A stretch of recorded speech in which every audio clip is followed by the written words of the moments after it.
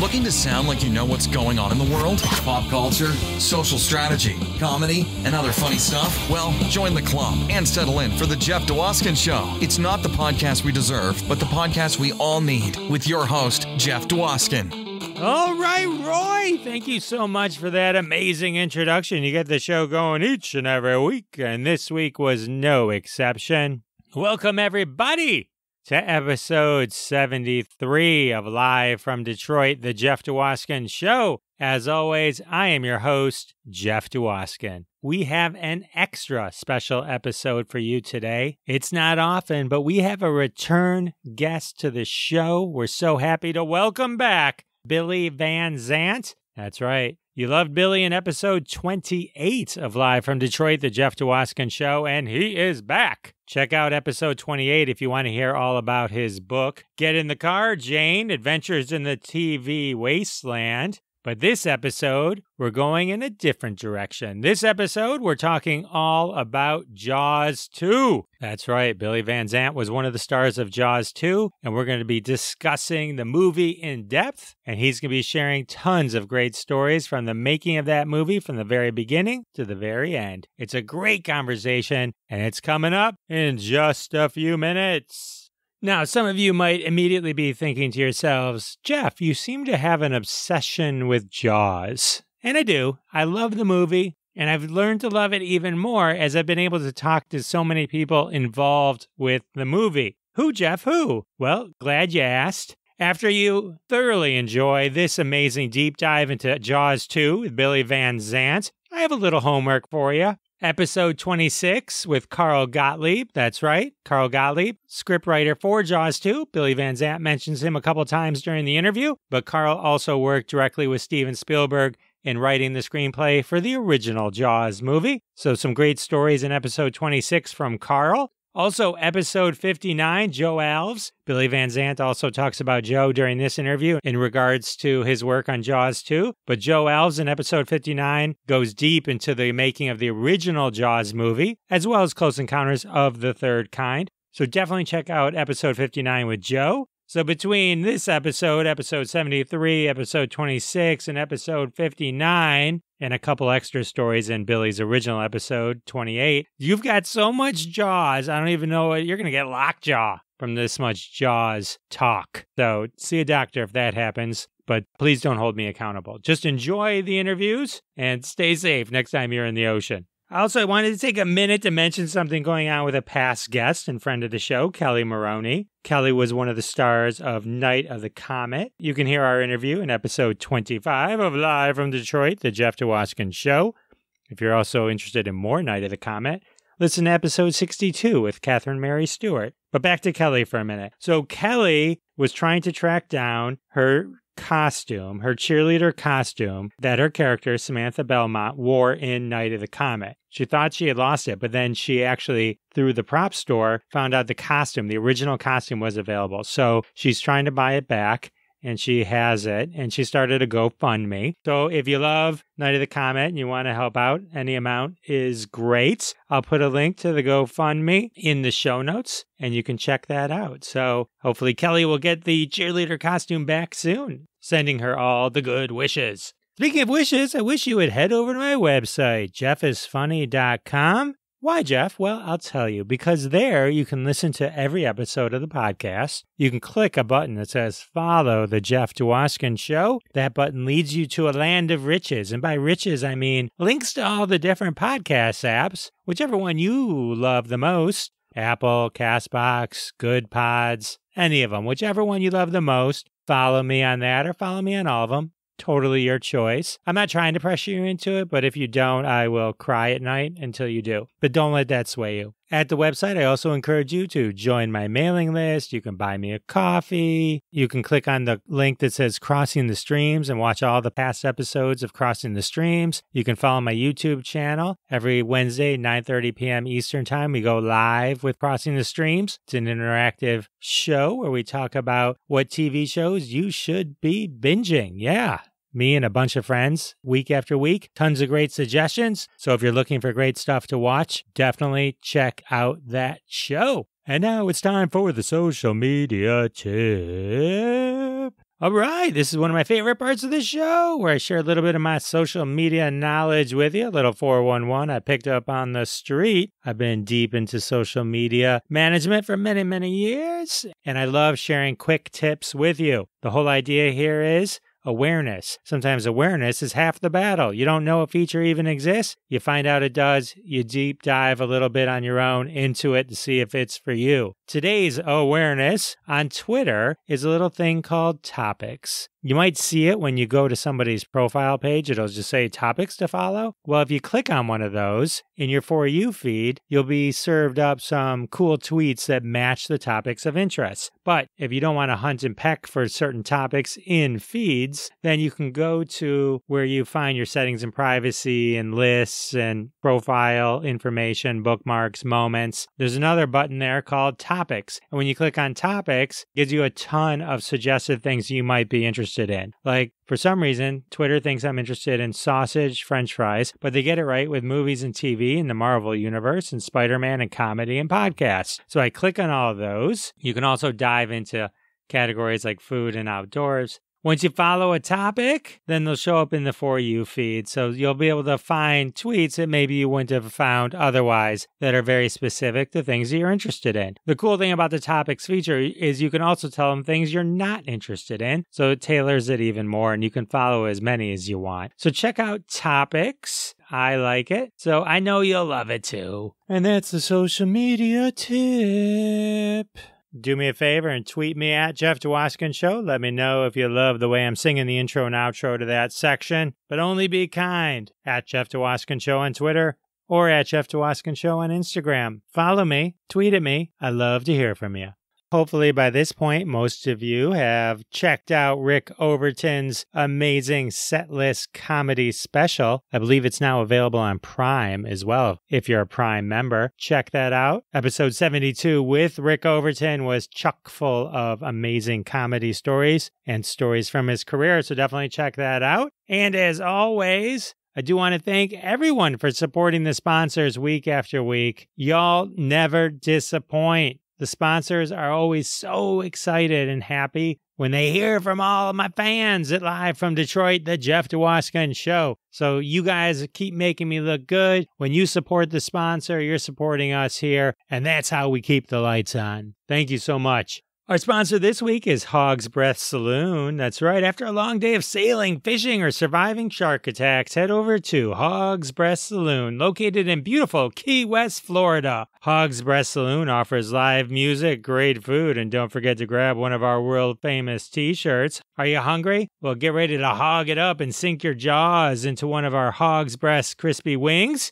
or grab yourself a plate of whole hog barbecue nachos. Cocktails your thing? Order yourself a hog snort or one of our world-famous hogaritas. And don't forget, still time to register for the annual Hog's Breath Backgammon Tournament. Who will win this year's prize and trophy? $1 registration fee stands between you and backgammon infamy. Hog Breath Saloon. Because a hog's breath is better than no breath at all. All right. Well, if you're in Key West, Florida, check out the Hog's Breath Saloon. Snap a photo and Instagram you and one of their world-famous hogaritas and tag us at Jeff Dwoskin Show. Looking forward to seeing that. All right, well, with that said and done, I think it's time for me to share my amazing Jaws 2 deep dive with Billy Van Zandt with you. Don't be afraid to wade into this water. It's going to be great. Enjoy. I'm so excited to have return guest Billy Van Zandt with me. Billy, welcome back to the show. Thank you. Good to be here. Everyone remembers Billy, of course, from episode 28 of the Jeff Dwoskin Show. We went so deep into his book, which is amazing. And we're going to go deep into Jaws 2 in this episode. But I do want to tell everyone as a reminder to buy Billy's book.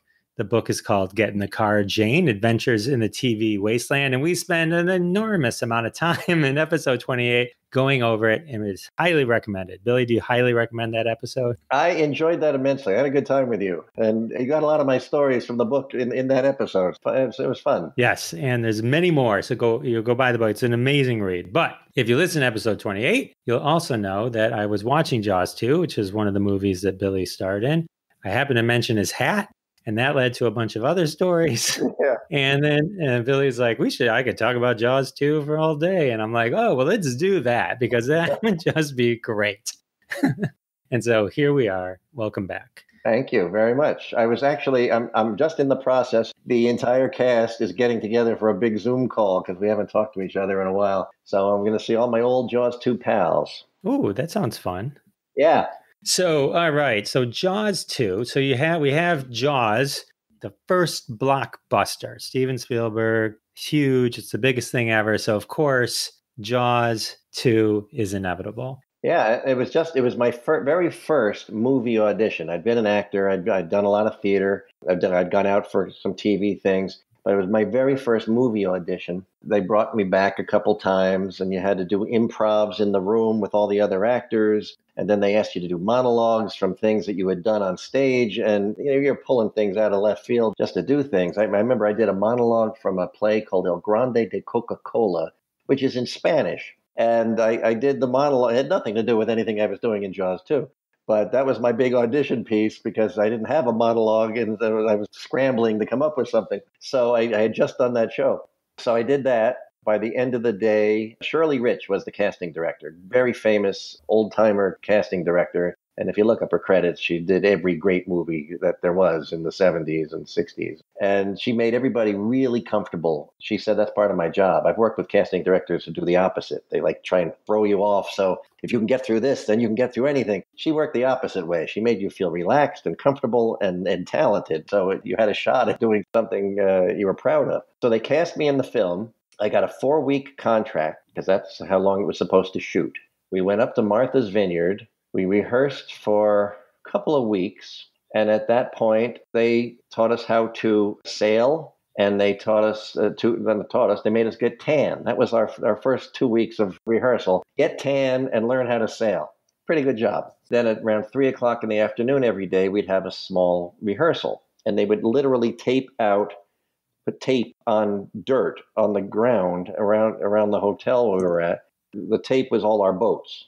So we stood in our boats and we rehearsed scenes from the movie. And then we did improvs with Roy Scheider and Lorraine Gary. And that had nothing to do with the film either. It was just get everybody getting to know each other and get friendly and everything. And then we started shooting. And I did maybe 2-3 days of shooting. And the original script was very dark, very adult. It was an adult horror movie, and it probably would have been a fantastic film. John Hancock, who directed Bang the Drum Slowly, he was our director. His wife, Dorothy Tristan, had written the script. The premise was that Amity is now boarded up, and it's just a rundown ghost town because of the first movie. So they're trying to open up this big Holiday Inn thing to bring tourists in, and that's when the first shark attack happens. So that was the tone of the first film. And I had a great gruesome death in that film. They had me playing the character called Sideburns. They had me grow sideburns, which this side was great. This side was really sad, but I had sideburns. I was Robert Shaw's son. I was Quint's son. My opening scene was on the ferry coming from Chappaquiddick, I think. And I was whistling the sea shanty, the ditty that Robert Shaw sings in the first thing about bow-legged women. I was whistling that. That was the connection that made you say, oh, he must be the son. Right. There was no other real connection other than that. David Elliott, who played Larry, he was just called Vaughn Jr. in the first one. He was the mayor's son in that, and the mayor's son in the second one, in the second version. We were real badasses, nasty people. At one point, he held little Sean over the water and said he's shark bait and threw him in the water. I mean, he was a psycho. And we got tickets for driving our bikes across the ferry. At that point, David Elliott rips up the ticket because he's the mayor's son and this is a worthless ticket. So we were just creeps. After about 2-3 days of shooting, they shut the whole thing down and they sent everybody home and they started firing people. No explanation, just a couple people got fired. We were all sent home and told you're coming back in coming back in a couple of weeks. So I didn't know any better. I went home and I got a phone call saying, okay, now you're going to go to Florida and you're going to film in Pensacola, Florida. So I got on a plane. I get down to Florida. There's an entirely new cast of people that are in the film now. John Hancock has been fired and replaced with Jeannot Szwarc, who had primarily been a TV director. He did a lot of Kojaks and those kind of shows. And he had done one horror movie called Bug about all the little bugs take over the world and start attacking people. Carl Gottlieb, who wrote the original Jaws and wrote for the Smothers Brothers and wrote for Steve Martin, the Jerk, great guy. They brought him in to rewrite the entire film as we shot it. Very strange job for someone to have. Again, once we got to Florida, we were told we have to just get tan and learn how to sail. So we started doing that. But there were all these different people all of a sudden. And I had found out that the entire cast was made to fly out to California and re-audition. I didn't do that for some reason. I think David Brown, the producer, liked me, and maybe that was it. But I didn't have to re-audition. I just showed up. And all these great new people showed up. I remember the first thing they made us do was we had to tread water to make sure we could swim. So they brought us out into the Gulf of Mexico, and we had to tread water for 5 minutes. And I think if you couldn't tread water for 5 minutes, you were going to be on a plane in a minute. What they didn't realize is that some of us were tall. I was standing on the bottom and just moving my arms up and down to look like I was swimming because I didn't feel like I didn't feel like treading water. But I could swim anyway. But poor Gary Dubin, who they brought in to play Eddie, couldn't swim at all. He was touching bottom and he could fake his way through looking like he was swimming. So by the time they ended up shooting his scene where he gets killed, the look of pure terror on his face has nothing to do with the shark and nothing to do with his acting ability. He was afraid of drowning as they dragged him through the water because he couldn't swim. So that was my opening. That was the introduction to us in Florida. And I remember Murray Hamilton, who played the mayor, terrific guy, just really great guy. Weird guy, but he was terrific. He used to walk around in shorts, a dinner jacket, and a big lobster claw that would come out of his jacket. So if people went to shake his hand, they'd get a lobster claw. He thought that was hilarious. He did it all the time. So we started shooting down there. Everything was different from the first one. It was lighter. The colors, the costumes were brighter. The lighting was brighter. Even when you saw the beach, when you see the darkness of the Martha's Vineyard where the first shots are, and then Roy Scheider drives basically into Pensacola in the opening scene. Suddenly the beaches are bright white and the sun is... So everything was lighter, so it would get a PG rating. An R rating, you'd lose money at the box office. PG, they'd make a fortune. They were so determined about that everything was geared around that. The problem for me with that was it meant that my character, who was supposed to have this fantastically gruesome death at the end of the film, it was touch and go whether I could die or not because they were afraid a certain number of deaths would constitute an R-rated movie. So originally, this would have been so good. I was swimming towards shore at the end of the film. Roy pulls me by one hand out of the water, and only the top half of me came out of the water. The shark had eaten the bottom half. It was grotesque, but it was great. So they decided, well, they can't do that. They can definitely get an R rating for that. So they decided instead they're going to stick me on a pontoon and I'll kick my legs as I swim towards shore, and then the shark would eat the bottom half of my legs. That was still grotesque. We couldn't do that. So ultimately what they did is they had a stuntman dressed like me on a pontoon. They had the shark come crashing down on top of him, and the shark and the stuntman disappeared underwater. So I saw it in dailies the next day, and I said, that doesn't look like me. Why can't I film that? And they said, oh, you can't film. I said, I want to film that. And David Brown said to me, okay, you can film it, but it's going to be the last thing we shoot. And I said, why does it have to be the last thing we shoot? He said, in case you die. So I said, okay, fine. So they put ropes around my waist. They put me on the pontoon. There were scuba divers underwater ready to yank me underwater as soon as they got the cue that the shark on its little roller coaster track was about to crash down on top of me. So that we shot it. And the shark came crashing down, and right before it killed me, literally killed me, the scuba divers pulled me underwater and we all disappeared. And it was fantastic. But they then decided any death I had would have given it an R-rated movie because too many people had died in the film. So they quickly, when we shot some pickup scenes in California, they had me swim up the rocks and go, thank you, thank you, thank you, in case I was going to live. And I didn't know whether I lived or died, until I went to see the movie in the theater. And it was like, oh, they let me live, damn it. But everybody remembers the thank you, thank you, thank you. So that's nice. But I want that footage. I know it's out there somewhere, and I want it. It was great. That scene got cut, and my opening scene got cut. There were a lot of opening scenes in that Holiday Inn scene that just got cut out of the film, and they established who the characters were, which was frustrating because my opening scene was with, I had a 6-pack of beer, which they probably thought R-rated movie.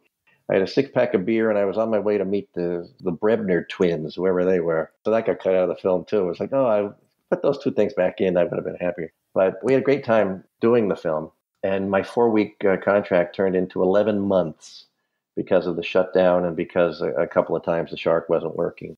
A little rain and a little hurricane down there kind of destroyed a couple of boats at one point too. So, and we were stupid kids, so we did all our own stunts. It was like, okay, sail your boat into that boat. Okay, sure, smash. There were no stunt people doing that. We did it, young and stupid. That's funny. There's a scene where the shark eats the helicopter. Everybody remembers that because they go, that couldn't happen. It's based on a thing that actually happened, but nobody ever believes that. So for one of the shots, they had us all get on top of the pontoons of the boat, and they threw the propellers from the helicopter at us while we were laying on they had us lay down, and then they threw things at us, it's still in the film, but it's like, we did a lot of stupid things we shouldn't have done. So originally, if you were going to be Quint's son, then the whole movie must have been completely different. Did you then go with Roy Scheider's character and try and hunt it, or did you go with one of his kids? Like, what was some of the original plot with you as Quint's son? Pretty much the same structure as the second version, but the difference was we weren't all pals and friendly little Disney people. We were the bad guys, and we were with the good guys, and we were in the same boat. So we were all in peril, and that sort of brought us together. But originally, it really started. The real difference was the top of the film, where we were just creeps, and suddenly we're thrown into this horrific situation with all the heroes of the film. Got it. So I had read that Howard Sackler, one of the writers with Carl Gottlieb, at least he got a credit, but originally they were going to do something about the USS Indianapolis. Like, they wanted to make it more of a prequel. That would have been a great film. I would have loved to have seen that film. Yes, that's true. I think he has credit on does he have credit on the film, or does he have credit on I know they did a novel version of the movie, and I know he has credit on that. That was similar to the John Hancock script. Whatever, if you see the Jaws 2 book anywhere, that's the version of the first screenplay. Right, I read that, and it's much more gruesome even. I also read that Steven Spielberg didn't want to come back, but then at some point he considered it, but then he also wanted to do the USS Indianapolis kind of thing, but then he got caught up because he was doing Close Encounters of the Third Kind. There was a moment, almost throughout the film, there was a moment where we thought Richard Dreyfuss was going to do a cameo from his ship 5,000 miles away. I think he wisely decided not to do that. There's a whole sequel thing. When you're in a classic film, do you really want to come back and do a second one? Roy hated being there. He was under contract to Universal, and this was part of his contract that he had to do a sequel. But I know he gave up The Deer Hunter, which would have been a great film for him. And I know he talked about that a lot. I forget, there was one other film he was supposed to do, but he had to give them both up to go to Jaws 2. So he was not a happy camper when we were making the film. He barely talked to any of us kids. When he did, he was pleasant, but if he wasn't shooting the movie, he was sitting on a lounge chair in a black Speedo bathing suit and a metal sun reflector under his face all the time. And this is the tannest human being you ever saw in your life. And we're filming in the sun all day long. I don't know why he did it on his time off. It was kind of strange. But Keith Gordon, who played Doug in the raft, he did all that jazz with him after Jaws 2. He played Roy as a young boy. And he said he was a completely different guy because he was doing a great film that he wanted to do. And then he apologized, I guess, to Keith for being as cold as he was back then. He was a pleasant guy, and he worked very hard. The very first day of shooting with Jeannot, with the second director, who I love, by the way, great guy. And just I'll segue for a second. Jeannot and Carl Gottlieb came into an impossible situation. They just did. With a cast of people, half of whom they didn't even know, and a director that Roy didn't know. We had to shoot the film in sequence as we went. It was a very strange setup. And the very first day, Roy, in front of all these hundreds of extras in the big Holiday Inn scene, he threw a massive fit. And I think it was a challenge to see if he was going to be able to push this director guy around who didn't have a lot of credits. And Jeannot had worked with some fantastic people in his career, and he shut it down really fast. It was an ugly moment. It was the only ugly moment of the entire movie. And I think it was a test to see what he was going to get away with. And after that, they got along fine, but it was an ugly day. I mean, it was one of those things, there's nobody's talking and everybody's looking around like, should we leave? That was in the Holiday Inn scene that everybody's, so happy and partying with. Right. That was that one. But what I was going to say is, an audience doesn't care what goes into making a play or a TV show or a film. They just want to see a good product. But when you know what Jeannot and Carl had to go through to actually pull this off, it was an incredible feat. It's so impressive to me, especially knowing now, because I've been, I've produced and directed and all this sort of stuff. Knowing what they had to do to pull that off was an amazing feat. It's amazing. It's as good as it is. Overall, I really enjoyed Jaws 2. I mean, as a sequel, you have to believe that the shark just shows up at the same place again. Yeah. There was going to be, I don't know if you know this, there was going to be a third one. There eventually was a 3D movie. The original third movie was going to be a National Lampoon spoof of a shark movie called Jaws 3 People Zero. David Brown called Keith Gordon, and he called me to ask if we'd want to be in it. I was like, yeah, I want to be in it. Never happened. But man, it would have been fun. I never saw a script either, but I knew it was supposed to be a spoof of making a shark movie, which still is a good idea, which somebody should do. I did read about that. And then eventually I think it got shut down because it became so much of a spoof. I think some of the people were upset that they were being made fun of. Okay. Speaking of Jaws 3, D, did you have any interactions, or what was it like working with Joe Alves? Joe Alves is incredibly talented man. Everything you love about Close Encounters, Joe Alves. Everything you love about Jaws, Joe Alves. And I still see him time to time, and he still looks exactly the same. His hair's a little grayer, but he's the same guy. Could not be more fun to be around. And he did a lot of the second unit directing for Jaws 2. I think that was part of his deal. He hung around with us Amity kids all the time. He was great. He was great. I read that he would have potentially been the director of Jaws 2, but there was some director guild rule that you couldn't give it to necessarily someone on the set. I think that's true. He was there through the whole thing. And Roy Arbogast did the shark, but Joe, he did the storyboards for everything we shot. They're great. They're just great pieces of art by themselves. But you could see he's a good director just from looking at the storyboards. Yeah, I had an opportunity to actually talk with him, and it was interesting to learn. He's even responsible probably for the first movie being made. He was on board before the book was even released, before Spielberg was around, and he drew a lot of those famous scenes that we all now love from the first movie. And Verna Fields, who edited the first movie and probably helped save that too, she was an exec at Universal by the time we were shooting. She was fighting for us the entire time. She wanted me to get killed so bad. She was really sweet. I liked her, but she lost that battle too. The only scary moment for me, I don't know if I told you this last time.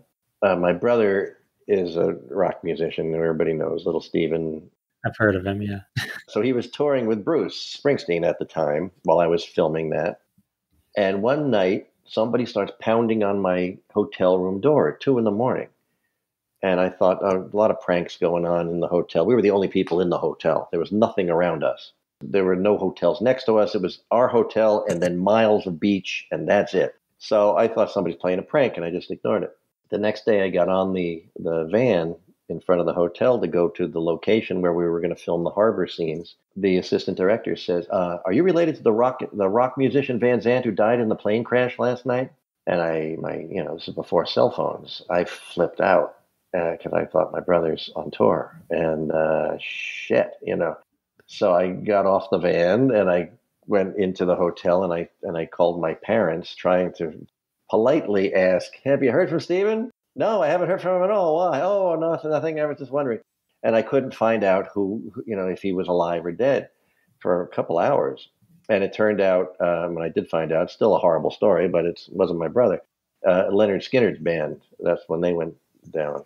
But that was a scary, worse for them, but it was a scary moment for me. And Stephen came back from the tour a couple days later, I think, walked into my parents' house and saw these funeral arrangements because people had sent them to my parents. And he basically saw his own funeral arrangements, and then he saw one of them and went, "That's all they thought of me." So anyway, but that was scary. But for the most part, we were alone in that hotel. We ate the same damn menu for 11 months. And I didn't eat, in the Gulf of Mexico, I didn't eat fish. So I ate steak for 11 months, every meal, I think. And there were a lot of parties that went on that I didn't know about because I was innocent in those days. But there were a lot of parties going on. And I just said, why is everybody so tired when they show up for work the next day? Because we were there for so long, we just bonded like it was our graduating class or something, I also learned to play great backgammon. Everybody played backgammon on that show. And Keith Gordon and I we started writing a screenplay we were just bored out of our minds because you didn't work all the time. And there was nothing to do because it was just an empty hotel at beach and that's it. So we wrote a script called Murder in My Sanitarium. That's all I remember about it. And we wrote about 30 pages of it. And it was so intricately plotted. We knew that when you found out who the killer was, your mind was going to blow. Well, Keith and I found it a couple of years ago and we're looking at it and we're like, I can't figure this out. I have no idea what this is supposed to be. So we just never finished it. So that's funny. Oh, man. So a few questions. All right. So Roy Scheider, I had read just as a kind of tag on to what you've said, that he was trying to pretend to be crazy to try and get out of the contract. Like he really didn't want to be there. No, not at all. I think they gave him a new Jaguar just to show up. And it was sitting there for him. And he eventually drove it back to California, I guess. But it was like they kept trying to make him happy. And he was not happy the entire time we were there.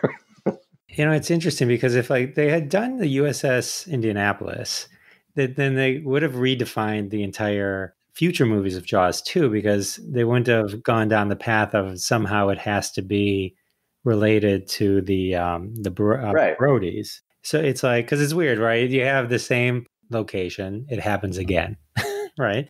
And then in Jaws 3D, the two brothers in the future are in SeaWorld, and lo and behold, two theme park and two sharks show up there, a baby and a mama. Yeah. And then I barely remember 4, but 4 was, I think the idea of 4 is one of the Sean or Mike gets killed at the very beginning. The mom, Lorraine, goes to some island and she's with Michael Caine. I don't remember, like somewhere else, and the shark follows them. Like they're just going. That's right. Jaws the Revenge, and this time it's personal or one of those kind of things. Yeah, yeah. I'm glad for Lorraine she got to make a film, but it wasn't the right film to make. No, Michael Caine was in there. He was in everything at one point. I think I read he never even saw the movie, which is interesting. Well, I don't know why the studio people thought, oh no, it has to be connected to the Brodies. It's like in Star Wars, everything's connected to this Skywalker's family.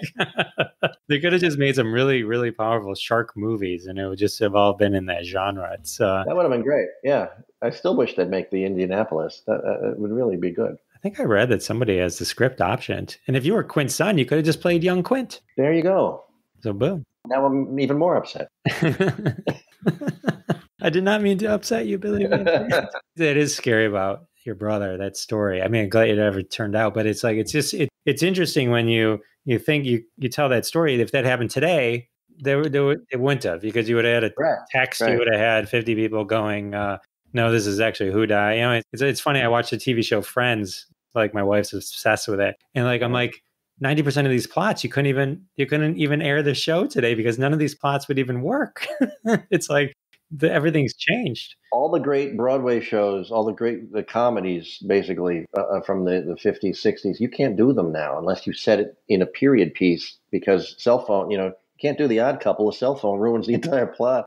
It's interesting. So, all right. So a couple of things about Jaws. Just when you thought it was safe to go back into the water, consider one of the best taglines of all time. It is. It was great. It really was great. The Jaws 2 poster I have is one from the John Hancock version. And the poster they ended up coming out with has the skier and the shark, going up at her. Mm-hmm. The original one is Reds. It's like a sunset water, and you just see the fin going sideways, and it's like, oh, it's just so creepy. That's the one I have, just when you thought it was safe to go in the water.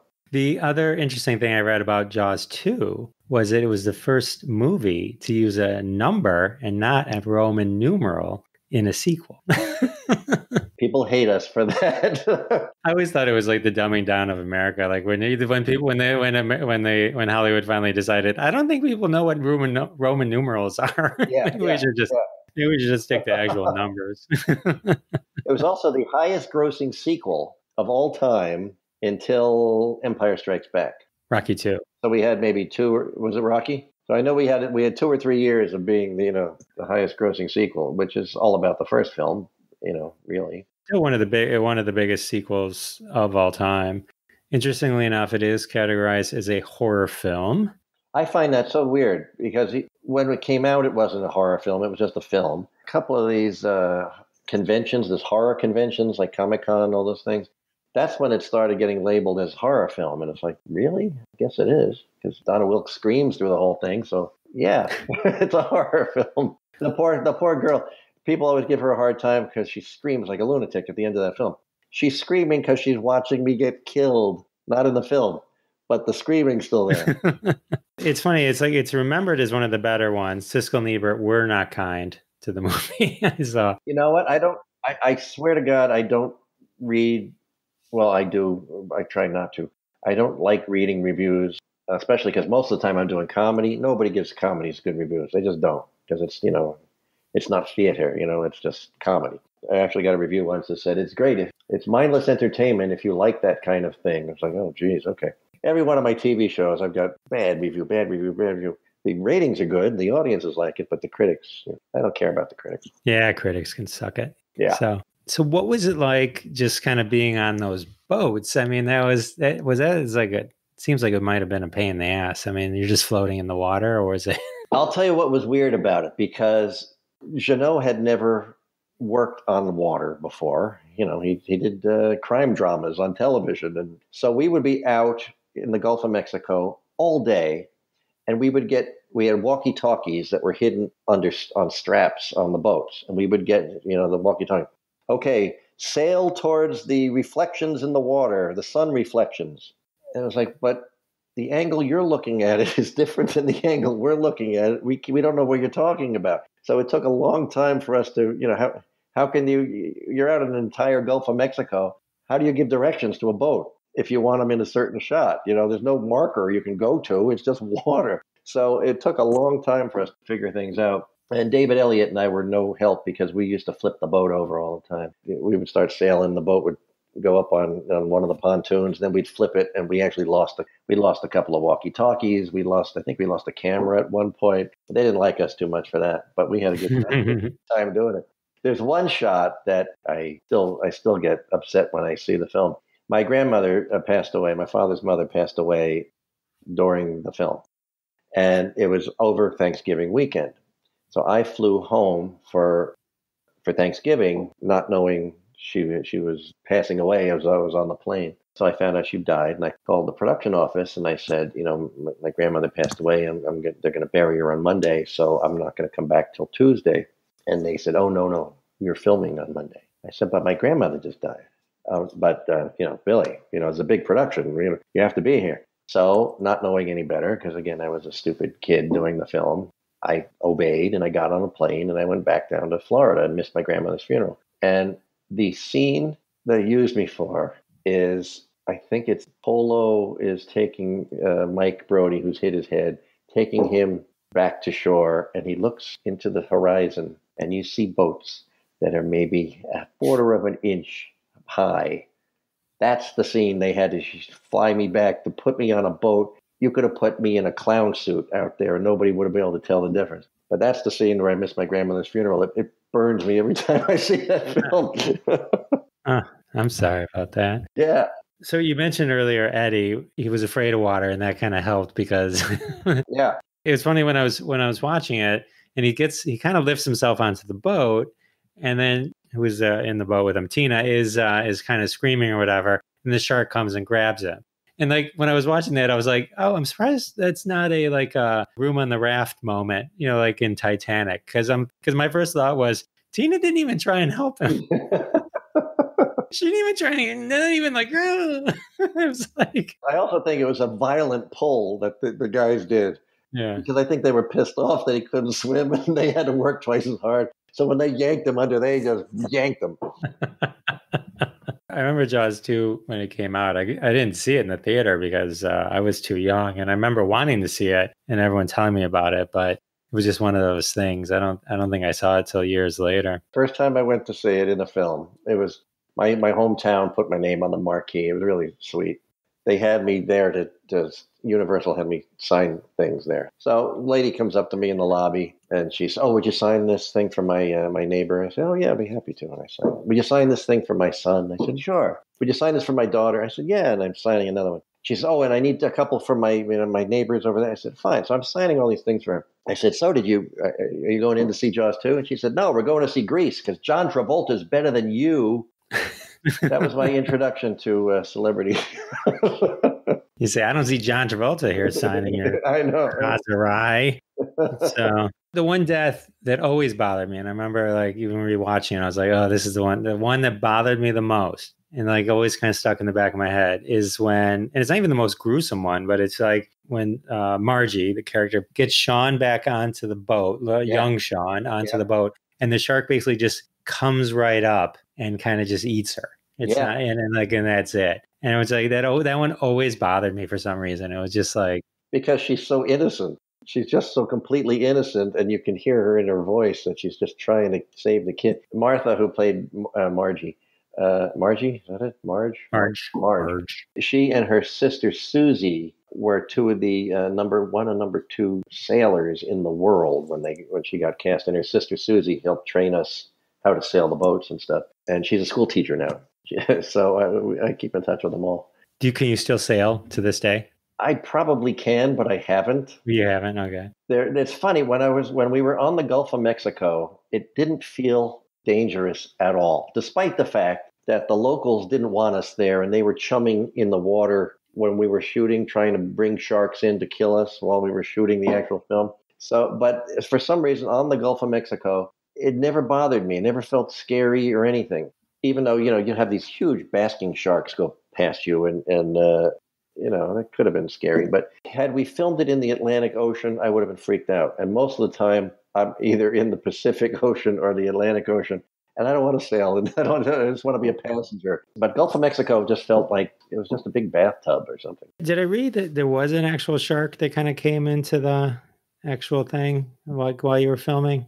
There was a shark rodeo, they call them, which was a fishing contest, one pier down from the pier from our hotel. And they only did that to piss us off. Huh. They were chumming all the time. And we were so naive, they told the kids, all us kids, don't worry about the sharks. We have scuba divers with dart guns, so you'll be fine. Well, if you know anything about sharks, it's going to take 2 seconds. They're not going to even have loaded the thing. Yeah, so that was scary. Keith Gordon, on his little rubber boat, he had there was a shark maybe a foot long that just, he must have thought Keith's boat was the mother or something. He followed it around for a couple of days. And then I think he accidentally was coming into shore and he killed it by going over the top of it. But it's a horrible story. Anyway. Oh, I did read it was something kind of funny about the movie is in the beginning, like when Roy Brody's character, they find the orca kind of bitten and he's like, this is a shark. And that was kind of like, there was a little bit of movie trolling going on. Right. So there was a movie called, Jaws came out, and then Orca, the movie, came out. And in Orca kills a great white shark as sort of a swipe at Jaws. Yeah, that was the show Who Was More Dangerous. Yeah. That was Bo Derek, wasn't it? Oh, that I don't remember. I don't know if I saw Orca. You remember Bo Derek. You don't remember the Orca. You remember Bo Derek. Yeah, I remember Bo Derek, yeah. And then you guys re-swipe back by having that dead orca in this. Yeah. Yeah. Movie trolling at its best, right there. That was cool. That shark, that orca was, I don't know what they made it out of, fiberglass. It wasn't a real dead animal. It was fiberglass or something that they had put together. They did a nice job on that too. Pretty cool. And then director Szwarc went on to do Somewhere in Time, Yeah. which is, I'm from Michigan, so that's a Michigan classic because it was done at Mackinac Island with Christopher Reeve. That's on every woman's top 10 list, I think. Yeah. And I remember the score is beautiful. Just the score to that film is gorgeous. And he also did Supergirl, which I'm sure you also remember the score from Supergirl. Yes. And Santa Claus. He did Santa Claus, the movie, too. Who was that? Dudley Moore? Huge, huge Christmas movie. And he's still working. He's still doing this thing. So, important question. Do you have any of the Jaws 2 Topps trading cards as collector's items? I have all of them. Do you? Yeah. Signed? They could be signed, but they're not. I have, what do I have from that? I have my hat. I had the life jacket, but it was on a shelf in a garage of my house back east, and we had rain damage, and the thing got moldy. I had to throw it out. So I had those two because every good actor steals their costume. What else did I have? I have the Farrah Fawcett jigsaw puzzle with her famous poster picture on it that Roy Scheider gave me for my birthday when we had gave me a birthday party when we shot. That's my memorabilia from that movie. Oh, the other question. Did you ever, before they removed it, go to the Universal Jaws ride? Not on it because we were shooting the Martin TV show, Martin Lawrence's show. We were shooting right near that, and I used to walk over, and my boat was on that ride. They had the red Sizzler parked there for a long time, but I never did the ride. I did get to do it before they switched it to Harry Potter. Didn't realize it's actually based on Jaws 2 because he bites the cable, which makes yeah. So that's funny. And then the other thing is I thought was funny about Jaws 2 is it's like open wide, say that's the big killer thing. Whereas a smile, you son of a bitch. Yeah. Well, PG. It was PG. Yeah. Or you gotta tone it down. Yeah, I know you keep in touch with a lot of the cast. Yeah. Who went on to what? I mean, you don't have to list off everyone, but didn't one person you were going to be a director? Keith Gordon. Keith Gordon is one of the hardest working directors. Every great 1 hour drama on cable and Netflix, all this stuff. It's all Keith Gordon. He's fantastic. Ann Dusenberry's still acting. She's married to Brad Fiedel, Oscar winner for Terminator's music. And Anne went on to be Lucille Ball's daughter in her last series. That's how I got connected. Gigi Vorgan, who played Brooke, very popular New York Times bestselling author with her husband, Gary Small. Jeffrey Kramer, still who played Hendrix, still producing a lot of stuff, a lot of TV shows. A lot of us have veered away from acting. I still act in my plays, occasionally in film or TV, but even me, I'm mostly writing. David Elliott played Larry.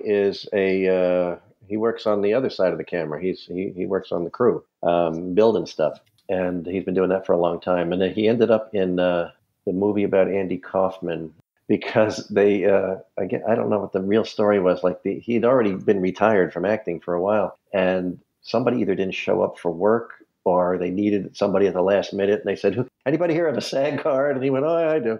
And they gave him the role. So he got his job on the set of the movie he was on the crew for. A couple of years ago, Tom Dunlop, who played Timmy, was coming out to have dinner with me. He was coming out for business. And he said, "Let's have dinner." And I said, "Sure." And I said, I was about to have dinner with Gigi. I haven't seen her in a while. Why don't I call her and the three of us will have dinner? He said, "That sounds great." And I hung up the phone and I started thinking about it. And I started making phone calls. And I called Jeff Kramer, who called Lorraine Gary. And I called this one, who called that one. And within 48 hours, we had the entire cast, the entire living cast, I think with the exception of two people, Jeannot Szwarc, Carl Gottlieb, Sid Sheinberg from Universal, Lorraine Gary, Joe Mascolo, who played Len. We all had dinner together in Westwood, and it was so much fun. It was so much fun. And we picked up like we had all seen each other the day before. It was so much. It was just great. Did Lorraine go on and on about Jaws: The Revenge? No, I was kidding. It never came up. It never came up. She's a great lady. I really like her. I really like her a lot. Well, it's neat that you guys all keep in touch, and it's like a little club, little Jaws 2 club. Oh, and Gary Springer, that's the other one I wanted to mention. Gary Springer, who played Andy, he is one of the biggest publicists in show business. He took over his father, John Springer's business. He represents films all over the world, and my plays, too. So, awesome. Yeah, we all keep in touch. That's so cool. Well, this was so fun. Oh, Thank good, you. good. I had a good time. I don't know if I didn't think I had enough stories to even. Oh, I did. Okay, good. No, you did great. That was it's always fun kind of hearing about a movie, the point of view of someone who was actually there, and you can read a bunch of stuff, and there's always a top 5 things about Jaws 2 articles. But it's great to have your perspective. I really appreciate you hanging with me again. I love it. Anytime.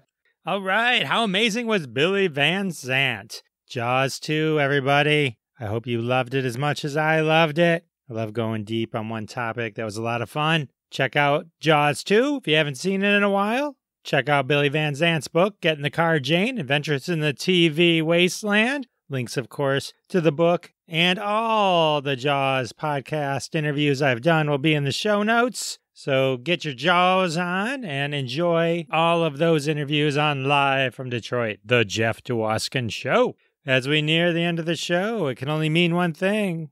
You guessed it. It's time for another hashtag from the family of hashtags at Hashtag Roundup. Follow us on Twitter at Hashtag Roundup or download the free Hashtag Roundup app on the iTunes or Google Play Store. Play along, tweet with us, and one day one of your tweets may show up in a future episode of Live from Detroit, The Jeff Dwoskin Show. Fame and fortune await you. Today's hashtag, brought to you by Sci-Fi Tags, a weekly game on Hashtag Roundup. The hashtag, of course, is shark-related. Hashtag add sharks to sci-fi. Take anything sci-fi and add a shark to it. The end result can only be hilarious. So without further ado, here are some hashtag add sharks to sci-fi tweets. Jurassic Shark, The Left Shark Files. Close Encounters of the Shark Kind. The Shark Knight Rises. Shark Trek. Donnie Sharko. Shark Ship Troopers. These are some amazing hashtag add sharks to sci-fi tweets. If you're feeling inspired, head over to Twitter and tweet your own. Hashtag add sharks to sci-fi tweets. But here's some more for you for inspiration. Gil Gerard as Buck Rogers. Sharks on a Plane. Jurassic SeaWorld. The Rocky Horror Shark Show. 2001 A Shark Odyssey. The Left Shark Strikes Back. The Shark Crystal. The Day the Shark Stood Still. And our final hashtag add sharks to sci-fi tweets. Land Shark of the Lost. Oh! All right. Those are some awesome hashtag add sharks to sci-fi tweets. As always, they'll be retweeted at Jeff Dwoskin Show. Head over there, retweet them. They'll be in the show notes, so show them some love. One day you'll be there too, and you'll want somebody to retweet you. So do unto others as you want them to tweet onto you. Little advice bomb for you, just at the very last second of the podcast. Can you believe it? We're at the end of the podcast. Episode 73 has come and gone. Can't believe it. Went so quick. I want to thank my special guest, Billy Van Zandt, for coming back and talking Jaws 2 with us. I am no longer afraid to get in the water, so thank you for that, Billy. I also want to thank all of you for coming back week after week. It means the world to me, and I'll see you next time. Thanks so much for listening to this episode of The Jeff Dwoskin Show with your host, Jeff Dwoskin. Now go repeat everything you heard and sound like a genius. Catch us online at thejeffdwoskinshow.com or follow us on Twitter at Jeff Dwoskin Show, and we'll see you next time.